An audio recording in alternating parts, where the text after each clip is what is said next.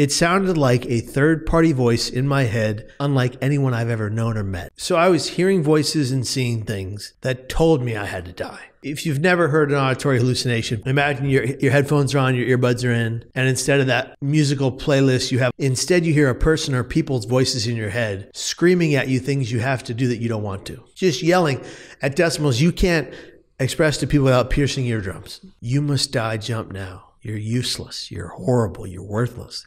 And that's what it would do. It would just tell me all the most terrible things about myself. And it didn't sound like my conscience.